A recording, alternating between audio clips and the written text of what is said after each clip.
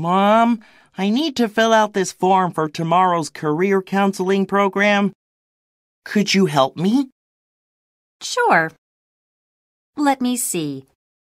You already wrote your dream job and hobby. Yes. I want to be a PE teacher, and my hobby is watching sports games.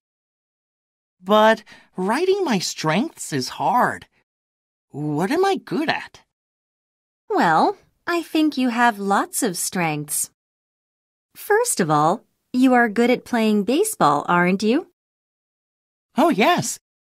I'm good at playing baseball. And you have many other strengths.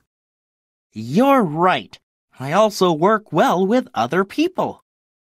And I'm good at listening to people. Right. You're good at so many things.